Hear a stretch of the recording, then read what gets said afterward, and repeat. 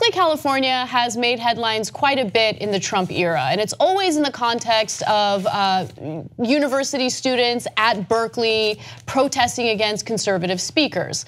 But what happens when Trump supporters go after a liberal bookstore in the same area and threaten pretty extreme violence against that bookstore? Well, that incident recently happened. Interestingly enough, you don't see a lot of coverage of this story in the news, but I thought it was interesting because it provides a different perspective and a different side of the story that you don't often hear about. The video that I'm about to show you is disturbing, but it is what it is. Take a look. I'm a racist because I support our president of this United States of America? Yes, basically, yes. You are so ignorant. That is the commie yes, scum. Give me a good reason. You're commie scum. We're going to burn down your bookstore. You know that. Good reason. Okay, we have you on recorded that you say you're going to burn down our bookstore. So oh my God! You're the ones that are burning books. You're the ones that are trying to get Marxist, judgmental pieces of You can't tell us how to live. This is America. You're the ones that are burning books. Please leave now. This is America. You. This is a public thing. Why don't you go in there and start? Leave now. You're not allowed in our store. Please I already said now. no. I'm not going in any store. So get the out of my face. Could you put your And this motherfucker wants to fucking do it. Yeah, you motherfuckers. I was here March 4th, April 15th, April 27th. We ran your stupid asses out of the Berkeley. Trump is going to get rid of all you pieces of You know that? All you anti-American you know pieces what? Genocide is coming. Your genocide Their is coming. hats say "Make America Great Again." Hell yeah. And you can tell that what this really means is "Make America White Again." You're anti-white. Hey, Revolution Books, the only people that come here to buy this are Antifa pieces of Okay, see, they believe in freedom, the freedom to burn down your bookstore. That's not freedom. That's and threatening violent action is also a crime. But of course they're not sophisticated enough to know that. I mean, they don't know anything. They're so incredibly ignorant. But you can't threaten to burn down somebody's bookstore. And then they go, oh, you're the one burning books. Really, when? When? You're the only person threatening to burn anything down was you guys. The entire bookstore, which would also be burning books, by the way. You know, you guys are so intolerant. That's why you won't let people speak. By the way, Trump's gonna get rid of all of you guys. And you're all commie scum, and I'm gonna burn you down. Okay. Gee, I can't tell who's the intolerant one. Right, so keep in mind that video started with the woman asking, just because we voted for Trump, you think we're racist? And the bookstore employee or owner, I'm not entirely sure, responded back, yeah, pretty much. Yes, basically yes, that's what she said. And then they lost it. That was when things kind of went nuts. And then later in the video, the man can be seen telling people outside the store that, quote, Trump is going to get rid of all of you pieces of expletive, right? Oh, so what do you mean by that? Are you saying that Trump's gonna deport brown people? Like, what is he referring to? Mm-hmm. You know what I'm saying? Like, it's, and also, if you're not racist, what do you care if someone from a different political ideology thinks lowly, thinks that you are? Who cares? Why do you care so much? Like, it's interesting that it gets under their skin so much. They get so defensive. Yeah.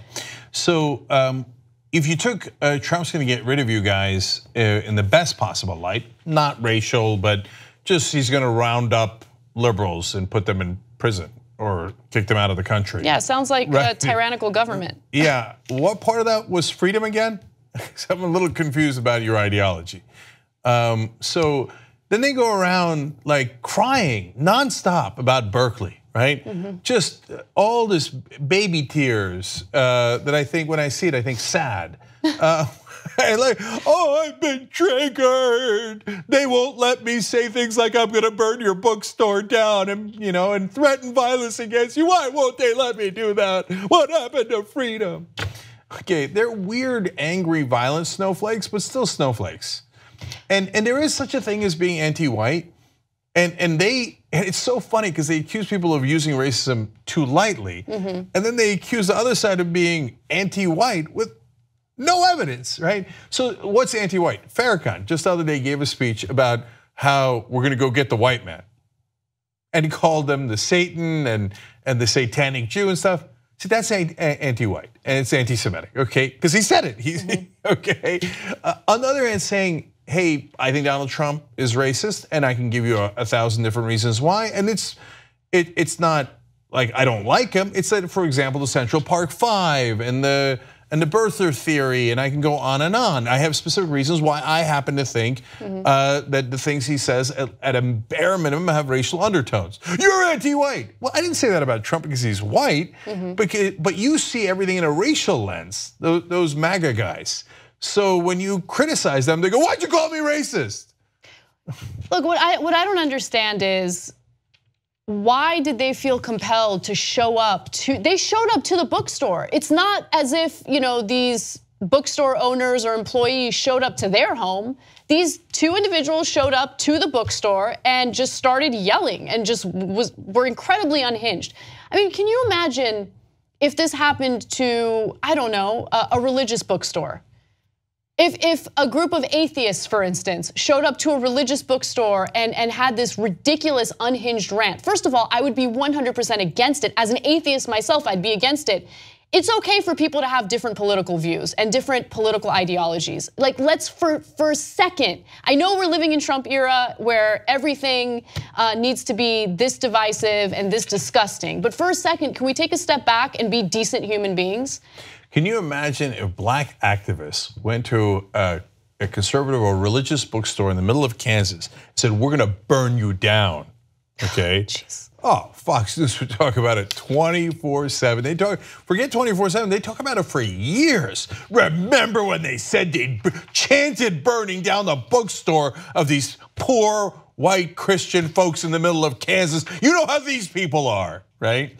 And then they get, so based on your actions and what you do, we call you things that you actually are, and then you assume that we're doing it because you're white. But that's only because you look at everything in a racial way. It's not because you're white. There's literally hundreds of millions of white people in the country, and they're not doing it, you are. If you want to get the whole Young Turks show every single day, become a member, tytnetwork.com/join. And once you do, you'll be saying, I'm like a smart person. Or you might say, I think it's weird. Or you might say, oops. No, that won't be that one. It won't be that one. It'll be great, trust me. tytnetwork.com/join.